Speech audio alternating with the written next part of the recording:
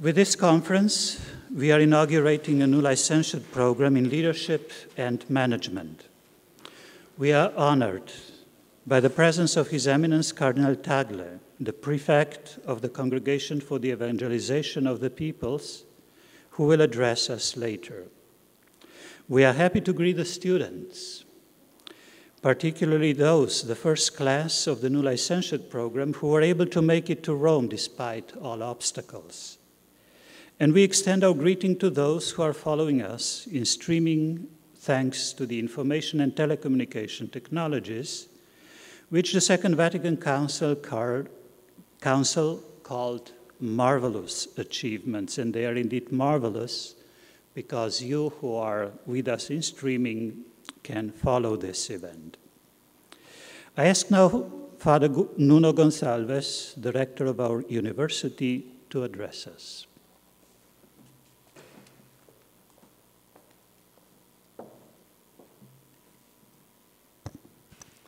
Your Eminence, dear professors, dear students, ladies and gentlemen, the Faculty of Social Sciences takes today an important step with the inauguration of a new academic program, the Licentiate in Leadership and Management. This Licentiate completes the educational offer of the faculty and aims to be a response to a need of the Church in the administration of its properties and resources. This need was presented to us by the Congregation for the Evangelization of Peoples, whose prefect we have the honor in welcoming among us.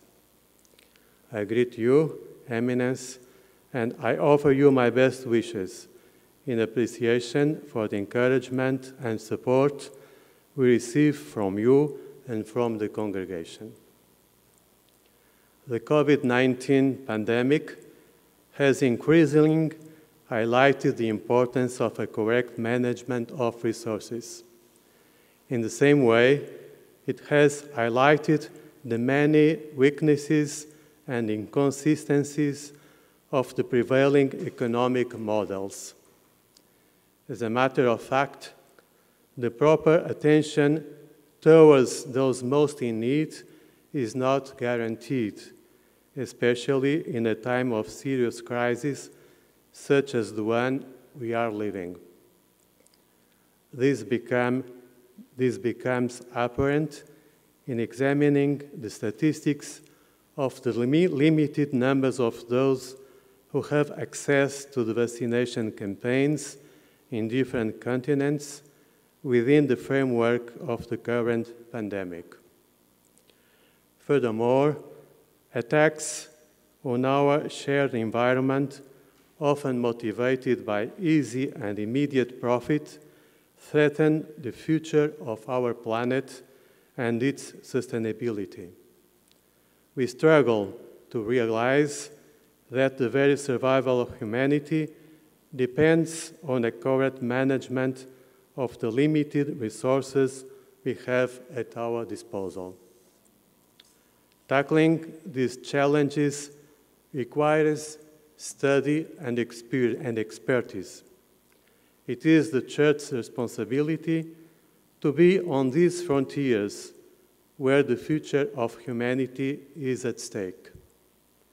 It is my belief that the new Licentiate in Leadership and Management will form well-trained men and women who will have the Church's social doctrine at heart in their future missions. My encouragement and best wishes go to the new students in view of the 2 years of study they have ahead of them. I also thank the Dean and the professors who, in such a difficult period, have prepared the academic program that we are inaugurating today. Many thanks and best wishes to all of you.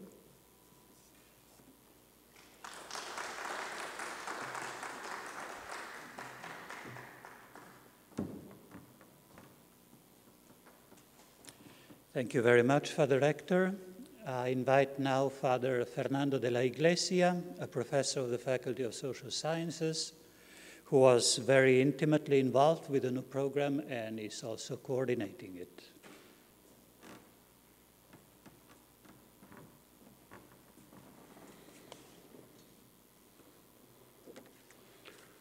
Thank you very much.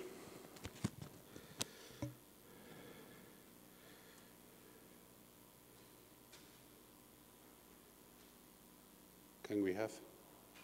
Okay. This year, the academic offer of the Pontifical Gregorian University includes a license on management and leadership. This is obviously a significant novelty for our university. It is a program of studies in business administration, imparted here in the church, and for the church, addressed specifically to those who in the local churches are administrators of institutions such as schools, hospitals, publishing houses, consumer cooperatives, shrines, as well as the financial resources of dioceses. For the Gregorian, it is an important part of the vast educational network of the Society of Jesus.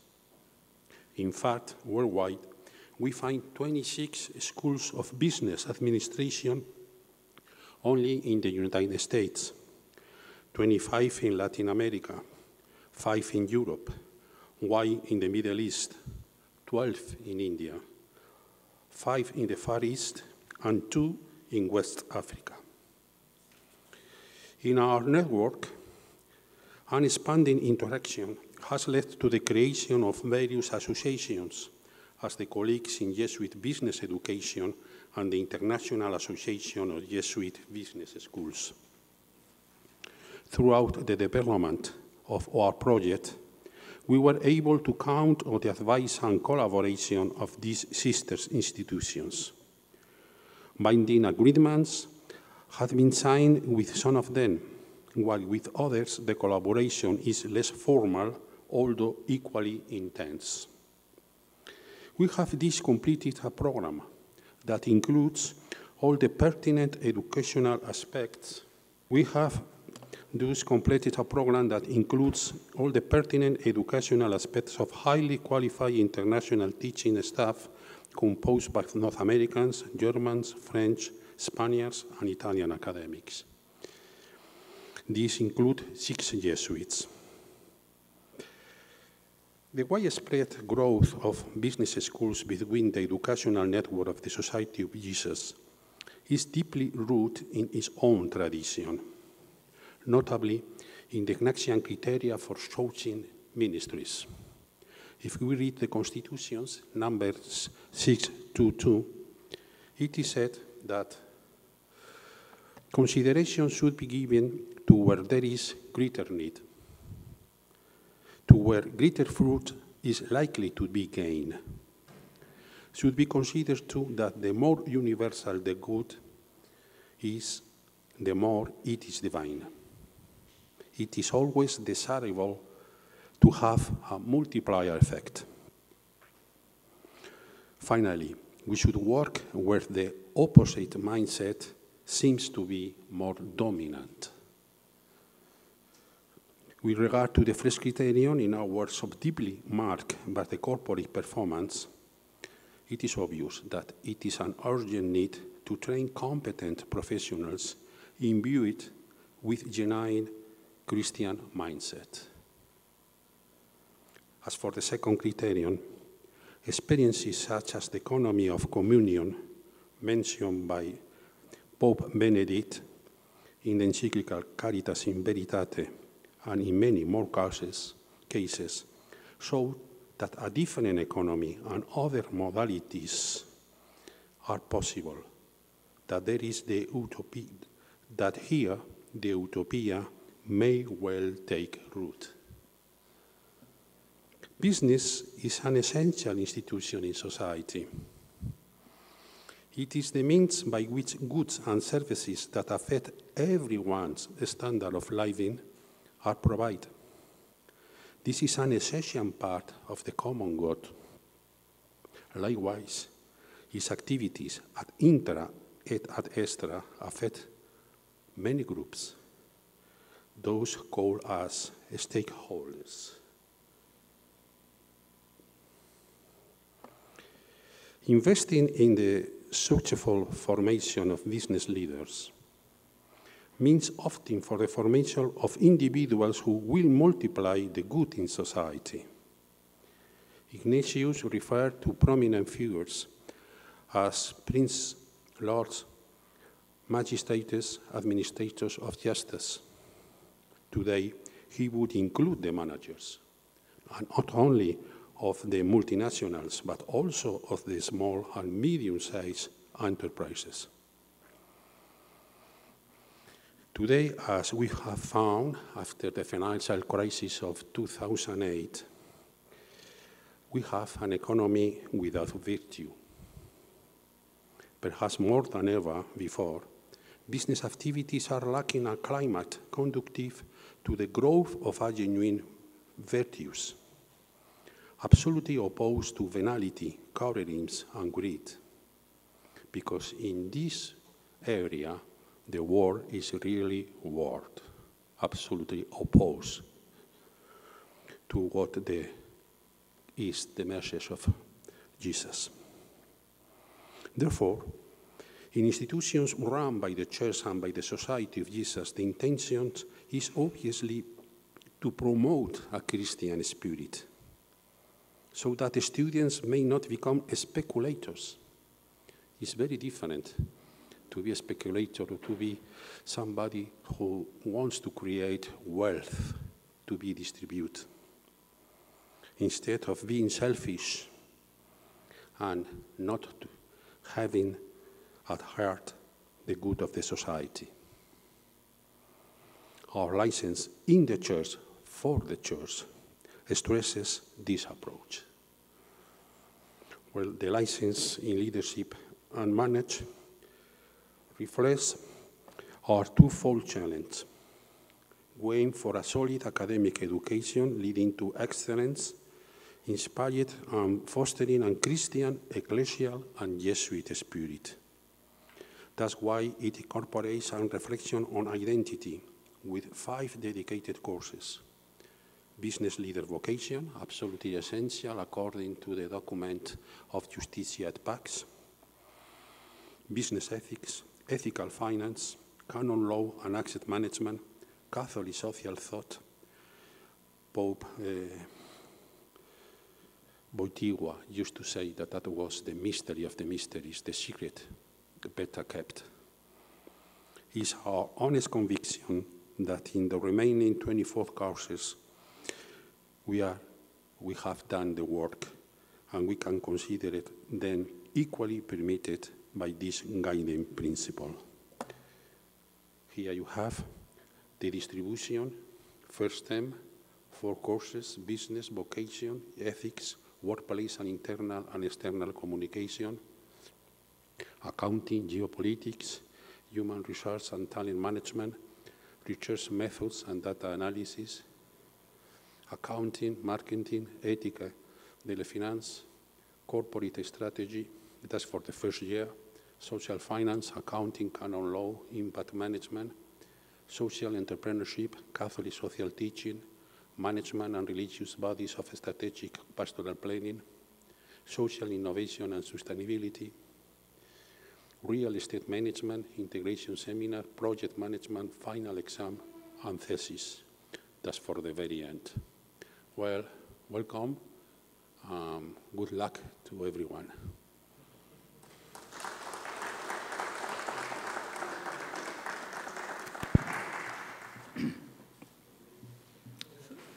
Thank you, Father de la Iglesia, and we prayed for the good beginning and also for the good conclusion of this program. Thank you very much for your effort toward it. Thank you to anyone. I now turn to Cardinal Luis Tagle. He agreed to talk to us about evangelization and resource management as a matter of Christian witness. And whichever you prefer, if you prefer to sit or to stand. Thank you.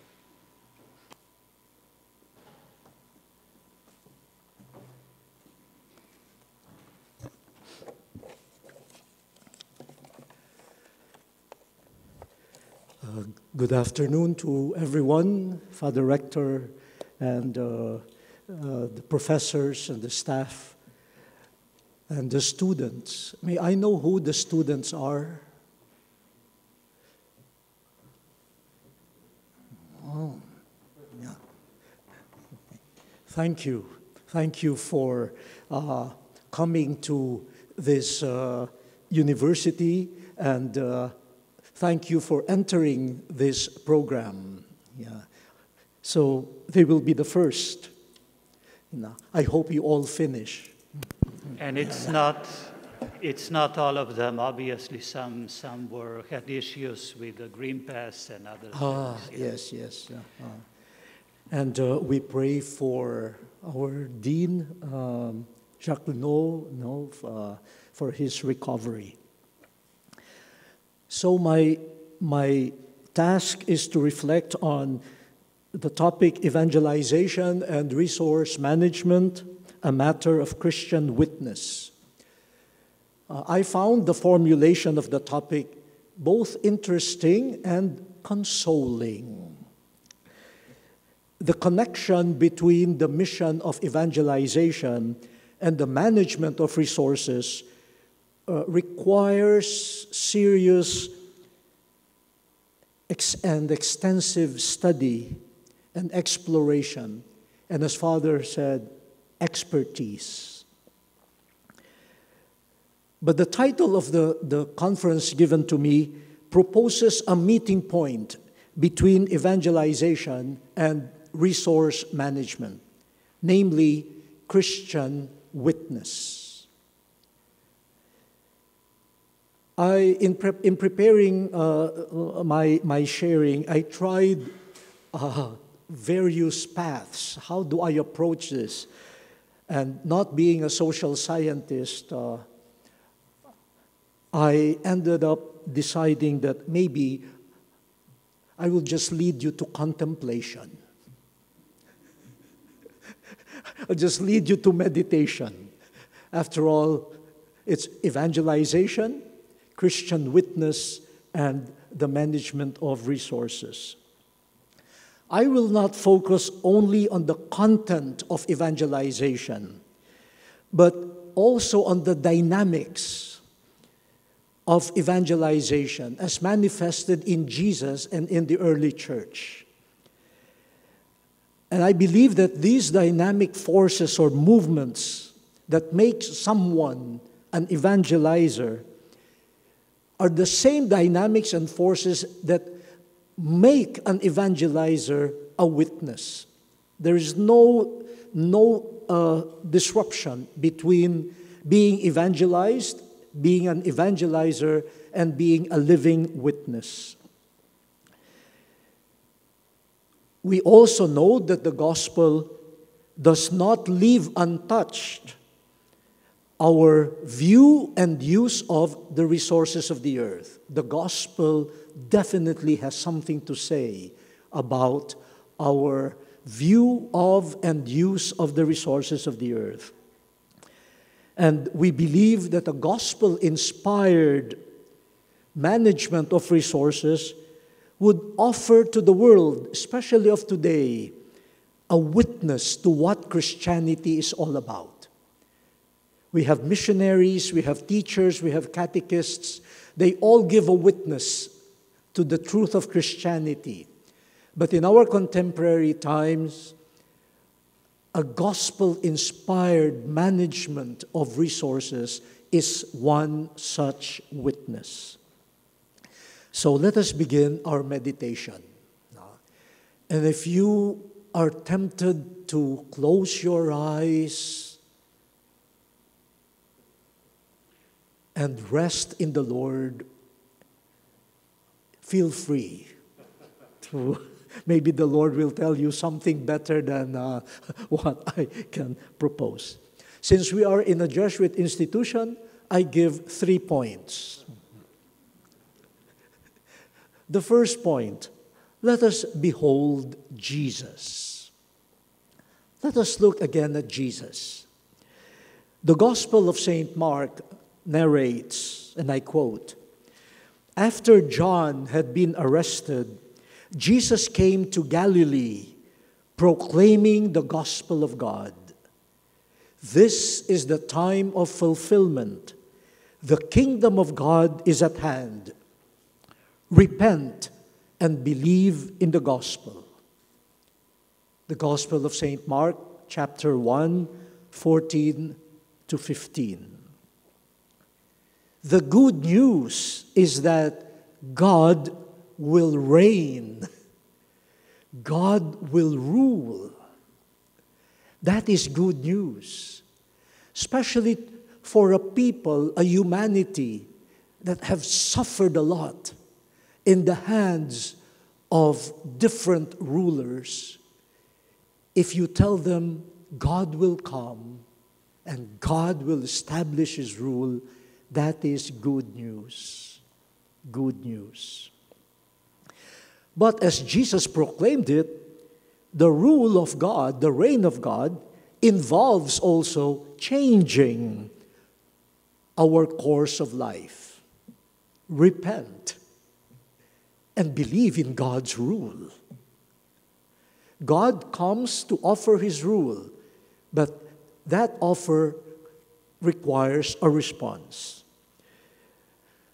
The reign of God is the news, the good news that Jesus proclaims.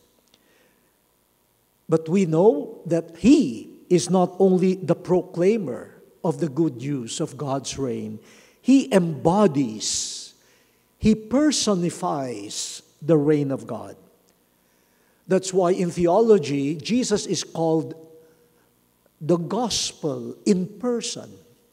He is the good news in person. And simultaneously, its bearer and its witness. Now, my question is this: how did Jesus become the evangelizer and the witness of the reign of God? So let us indicate some elements. I cannot go through all the Gospels, but I will choose some elements for our purposes. The first is in Matthew 4, 1 to 11. The temptations. Jesus, in His response to the three temptations, resisted the urgings of the devil to inaugurate the reign of God differently from God's vision. The devil presented another way of inaugurating the reign of God. You will possess all the kingdoms. You can use magical powers. And you will have the angels at your beck and call. This is the offer. But Jesus resisted that. He shows us a clarity of purpose. Clarity of purpose. And obedience to the one who had sent Him. The one who will rule. The one whose kingdom He will inaugurate. And Jesus knows He will follow what the real king has intended, how that kingdom will be established. So, clarity of purpose and obedience to the one who had sent Him. The second set of texts will focus on another aspect. In Matthew 11, verse 27, Jesus says, "All things have been handed over to me by my Father. No one knows the Son except the Father, and no one knows the Father except the Son, and anyone to whom the Son wishes to reveal Him." Now, in the same vein, in a similar tone, Jesus tells Philip, "Whoever has seen me has seen the Father." So how can you, Philip, say, "Show us the Father"? Do you not believe that I am in the Father and the Father is in me? The words that I speak to you, I do not speak on my own. The Father who dwells in me is doing His works. Wow. Jesus makes tremendous claims like this. And those claims got him into trouble. Huh? That's why he was brought to court, because of some of these claims. Then listen to these words. The Father loves the Son and has given everything over to Him. John 3. Then Jesus will add, I did not speak on my own, but the Father who sent me commanded me what to say and speak. John 12, verse 49. And if we want to have a summary statement, now we can go to John 7, verse 29, where Jesus says, I know the Father because I am from Him and He sent me. Now, this set of texts shows us that Jesus enjoys full communion and intimacy with the Father, the one who will rule. Full communion, full intimacy with the Father, a relationship of mutuality with the Father.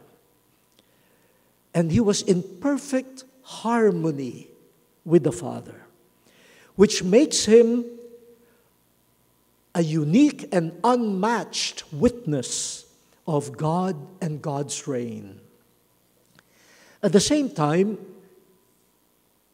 from those quotations, we see that Jesus possesses the humility that makes Him ready and prompt to receive from the Father. To receive from the Father.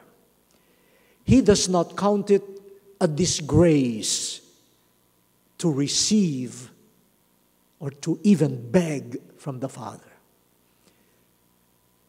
He views reality from the optic of giftedness. Everything is a gift. And He recognizes the giver. With no pretensions of being the owner of His words and His works, He exercises stewardship of the Father's reign. Steward of the Father's reign. But being a steward does not make him lazy. No? Some people say, well, I am just a guardian.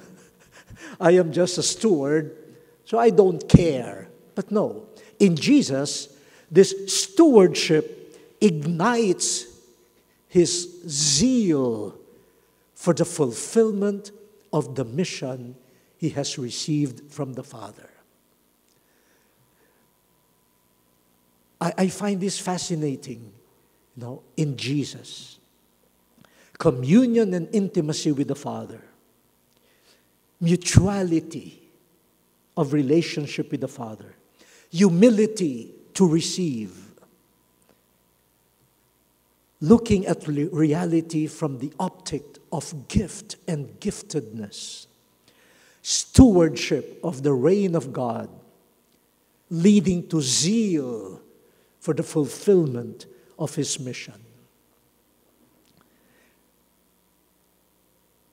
And the third text regarding Jesus. Now, how does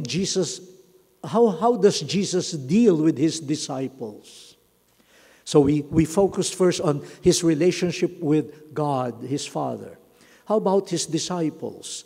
In John 17, verse 24, Jesus says, in the so-called high priestly prayer before he died, this is part of his farewell discourse, Jesus says, Father, they, the disciples, Father, they are your gift to me. And then he prays for them to the Father. He prays for them. Why? He says, because they are yours, and everything of mine is yours, and everything of yours is mine.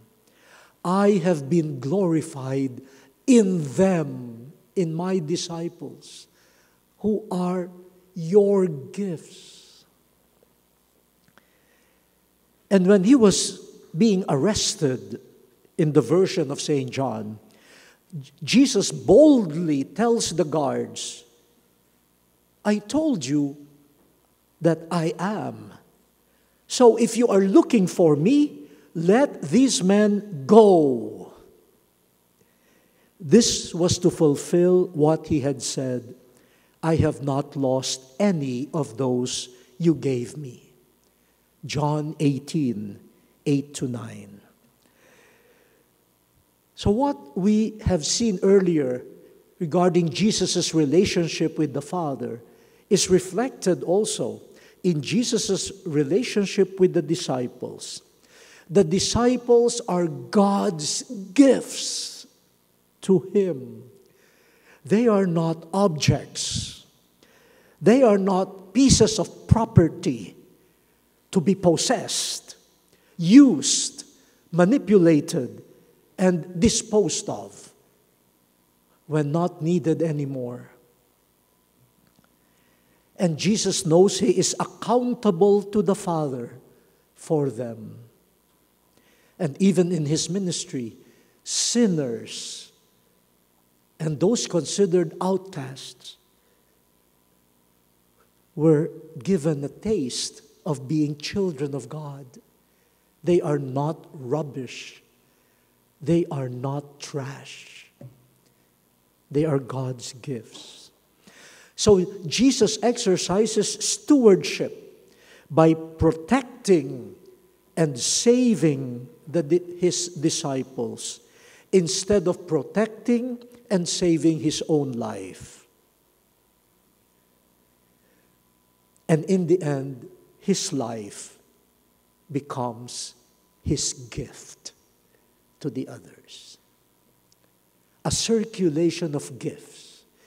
Everything is gift. And then he becomes a gift. Okay. End of first point.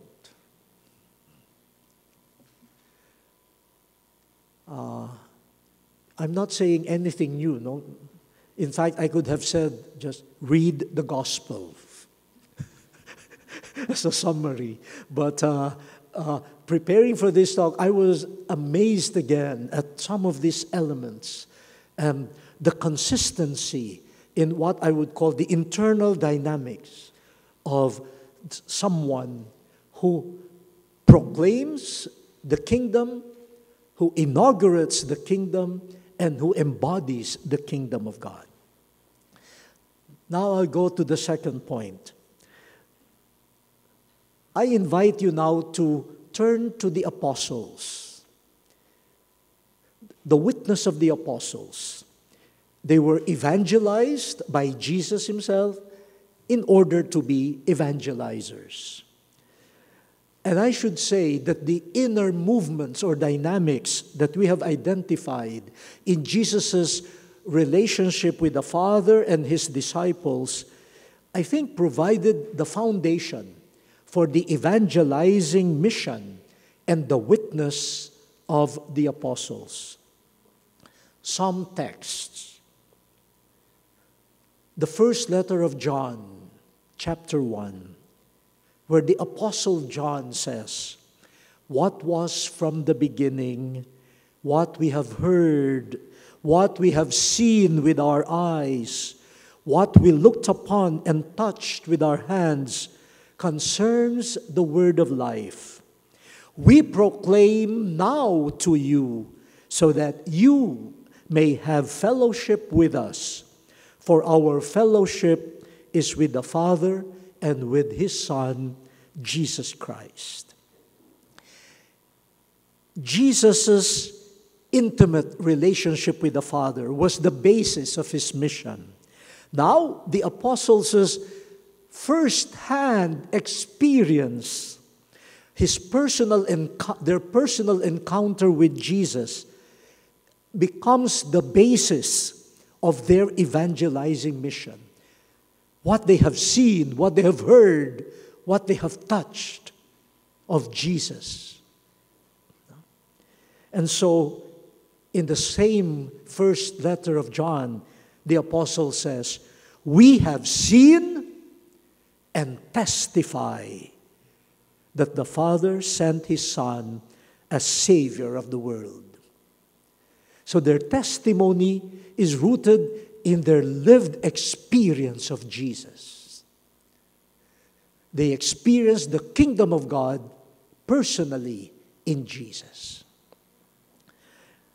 Now, the second text from Matthew 28, the disciples received from Jesus what they will teach and proclaim. Jesus says, "Go therefore and make disciples of all nations, baptizing them in the name of the Father, the Son, and the Holy Spirit." Not in your name, huh? In the name of God. No. I cannot baptize as saying, "I baptize you in the name of Luis, Antonio, Tagle." That's not baptism. That's cheating. So they baptize in the name of God.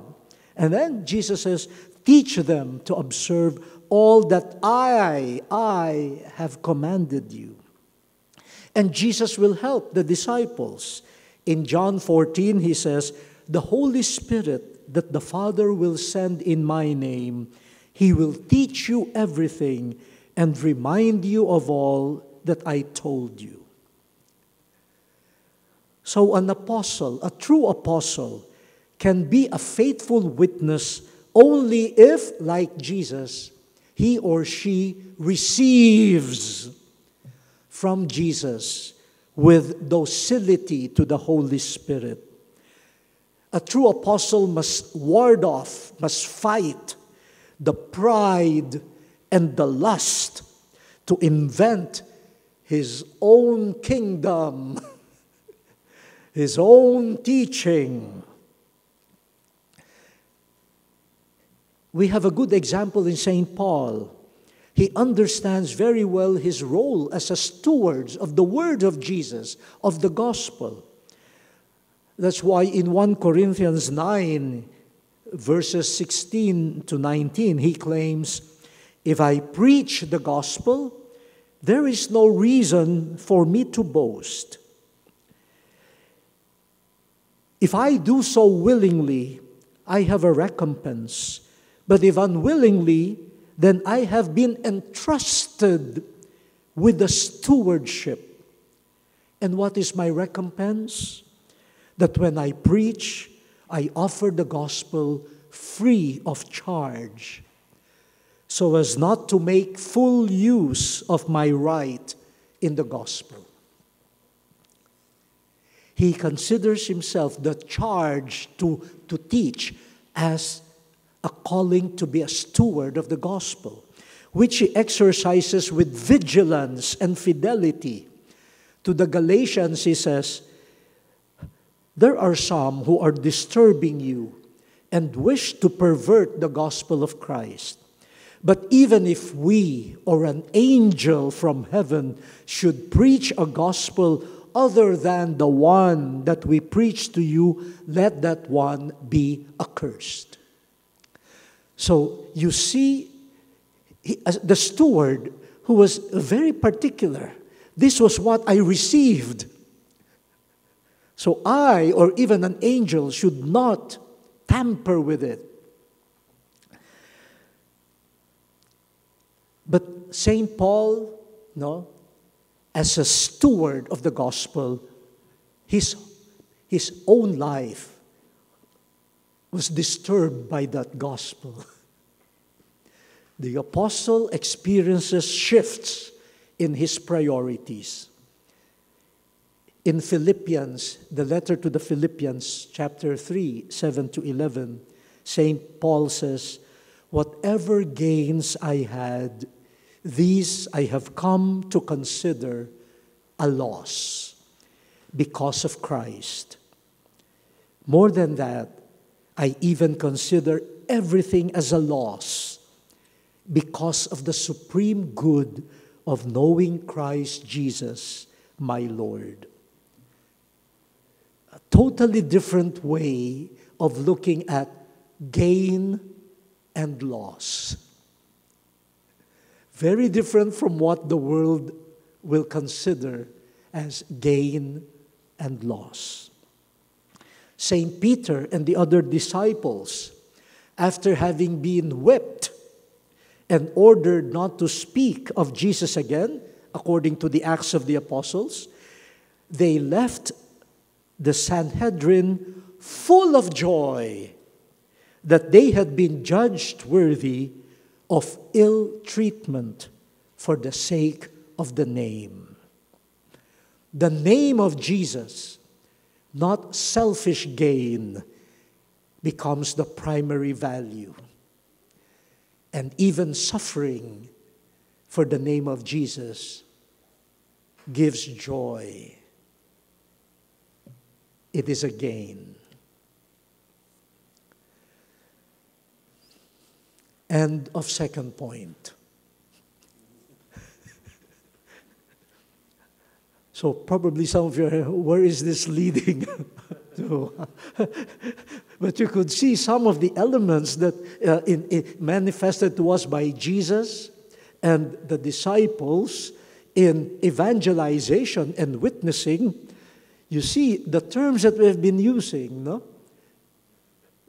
Stewardship, receiving, gift, accountability to the Lord, to the Father who sent me, vigilance. You could see some of them. Not selfish gain, not making a name for myself, not building my own kingdom, but with the clarity of purpose.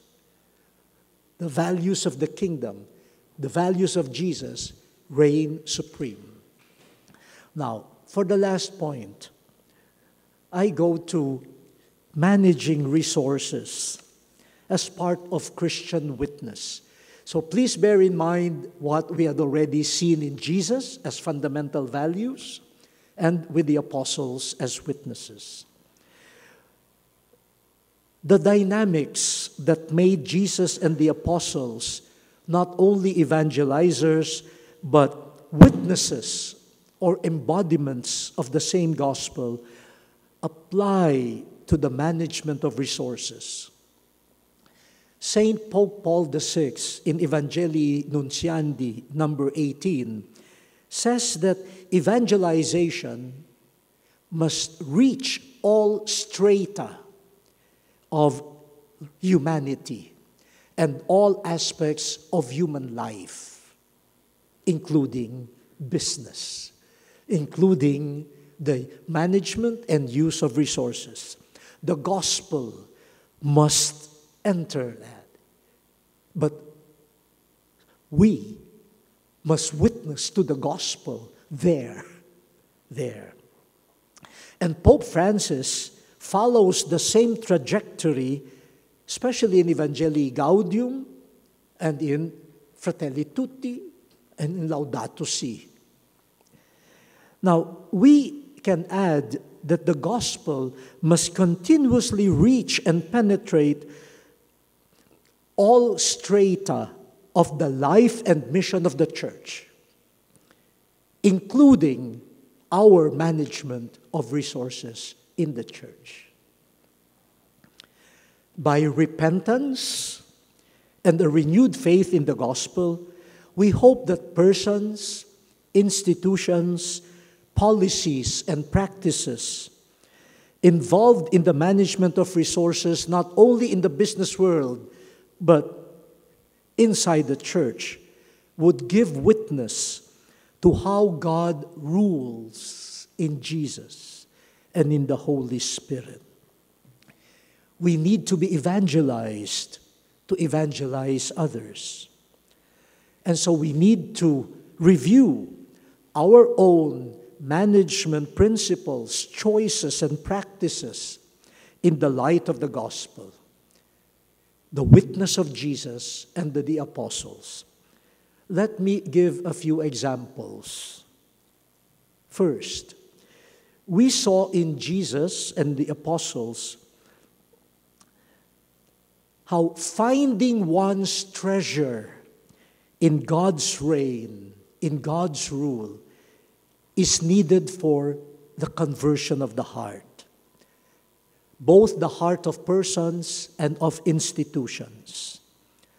Jesus says in Matthew 6, "Store up treasures in heaven, where neither moth nor decay destroys, nor thieves break in and steal. For where your treasure is, there also will your heart be." What is the treasure of the diocesan finance officer? Is it the kingdom of God? For where his or her treasure is, you will find his or her heart.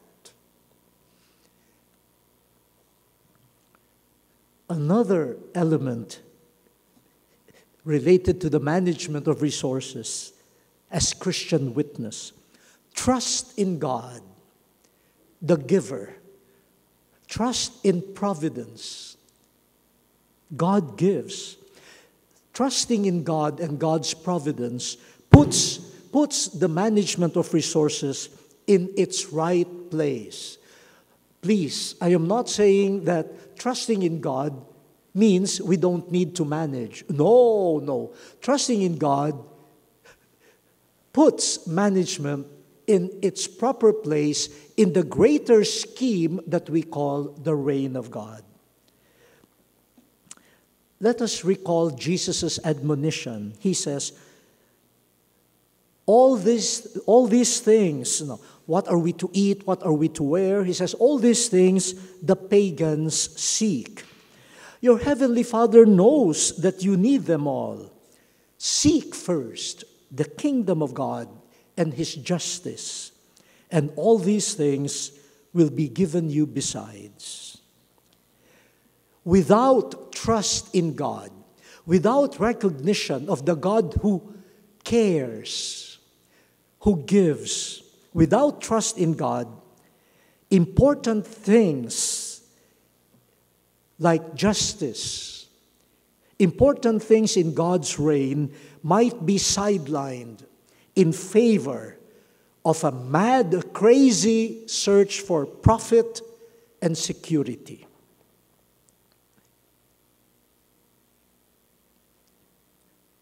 Remember the story of the multiplication of the loaves.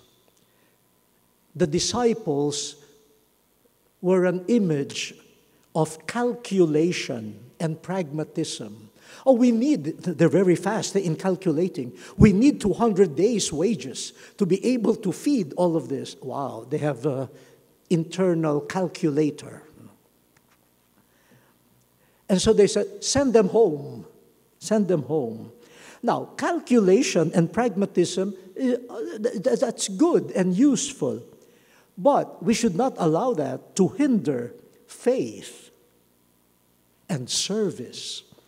So Jesus' trust in God, in God's blessing, and Jesus' trust in people's offering generosity, 5 loaves, 2 fishes.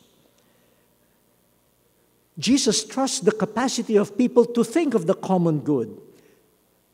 Jesus' trust made the multiplication of the loaves and fish possible. Jesus manages with trust in God and in providence. The horizon of gift never leaves the vision of Jesus.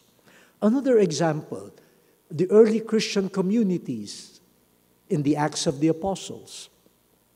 Listening to the Word of God, gathering for the Eucharist and prayer, nurturing community life.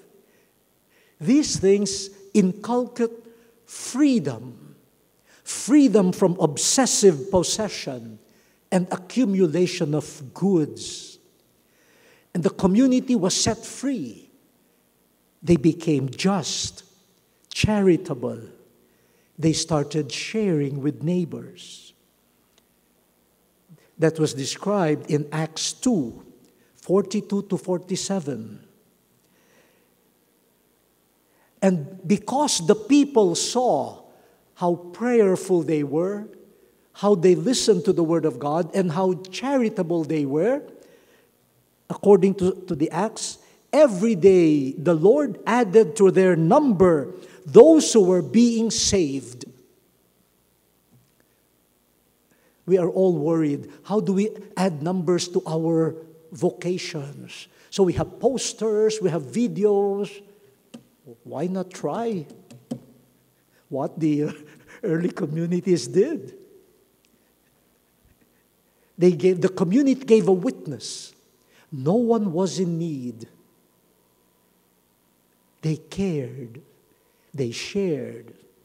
They sold their properties and gave the proceeds to the apostles who distributed them. And in Acts 5, Ananias and Sapphira hid a portion of the prophet, and they died. So surrender what you have to your religious superior. Lying and greed should not be part of the management of resources meant for service of the poor. St. Paul himself praised the Macedonians, who themselves were poor, but they took up a collection for the needy people in Jerusalem. Already at that time, universal charity.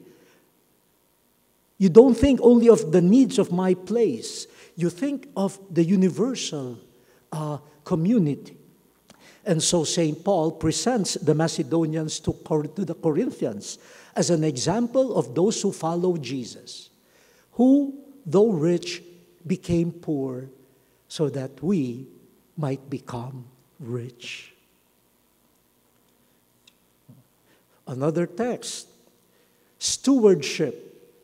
Stewardship must lead to creativity, initiative, and even taking risks. In Matthew 25, the parable of the master who gave talents to 3 servants, the 2 were good stewards. They knew what the mind of the owner was, and so they behaved accordingly. Whereas the other one, without any initiative, he hid the treasure, and he was kicked out. James, the letter of James, chapter 5, 1 to 6, warns against a type of management of wealth where you want to make it grow, yet you do not pay your laborers. So the growth in money comes at the expense of the poor and the laborers. That is not management. That is injustice. That is inhumanity. So the observance of justice and the rights and respect for the rights of the poor makes for an authentic management. And let us not forget that human beings are our best resource in the church. like what Jesus told God the Father, they are your gifts to me.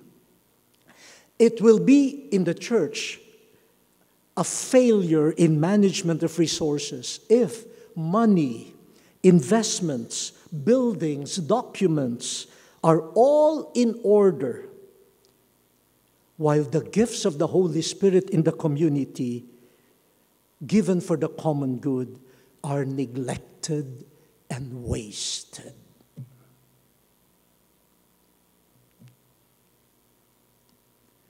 We are accountable to God. How did you manage the gifts of the Holy Spirit? Some of the gifts are not even recognized. Some of the gifts are ignored. Some of the gifts are not allowed to bear fruit. 1 Corinthians 12. But to each person is given the manifestation of the Spirit for the common good. And St. Paul proposes how to manage the gifts of the Holy Spirit in the community. Love. Love. And finally, in the teachings of Jesus, we see how he uses elements of nature, the cycles of seasons, the rain, the seeds, the earth, the plants, the fruits of the earth, the work of human hands as parables and signs of the reign of God. So caring for creation, especially as advocated by Pope Francis in Laudato Si, and these days, the season of creation, and like this morning, I attended that academic act in another university, for a program also, a new program on caring for creation. Now, this is another part of managing resources as Christian witness, but all rooted in the experience of Jesus and the early disciples. I don't have time, but you might want to think, time is also a resource. How is that being managed? Cultures are our resources. How do cultures enter our management schemes? Canon law was mentioned a while ago. I believe some provisions of canon law safeguard the gospel witness and the administration of the goods within the church. Canon 1254. Yes, the church has the right to acquire, retain, administer, and alienate temporal goods, but always in line with the church's objectives. To provide for divine worship, the upkeep of the clergy and the ministers, and the apostolate and charity. Canon 1267. Whenever there is a donation, the presumption is it is not a donation to the priest, unless it is specified. If it is not mentioned, then it is a donation to the juridic person, the parish. So give it there. Respect the will of the donor. Stewardship. The donor, the giver, must be respected. Don't forget in Canon 1271, don't forget the contribution of the dioceses to the universal church. October, World Mission Sunday, propaganda feed. That's part of management, universal charity. Canon 1286. Just wages must be paid. Canon 1287. The pastors must report to the local ordinary and to the people how the resources, especially money, are used. So I conclude, I say a church community, like a parish, a diocese, a religious institute, a church organization or a lay movement, or whatever, a church community that imbues their evangelization programs with the right gospel spirit receives support from the faithful. The faithful give, they donate to groups that are active in mission and evangelization.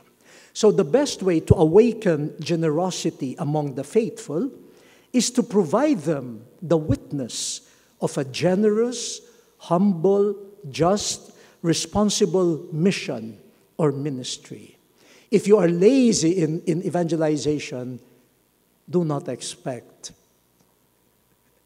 sharing of resources on the part of the faithful.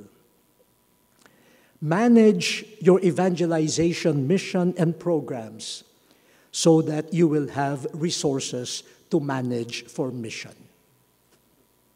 If you don't manage your evangelization, you will have nothing, no resources to manage. And let the reign of God, personified in Jesus, manage your management. And I find it fitting to close with a prayer of Saint Ignatius of Loyola that expresses in an extraordinary way what I have been struggling to share with you. Take and receive, O Lord, my liberty.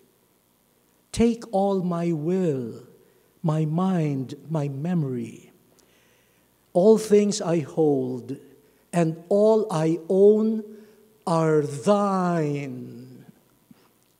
Thine was the gift. To thee I all resign. Do thou direct and govern all and sway. Do what thou wilt, command, and I'll obey.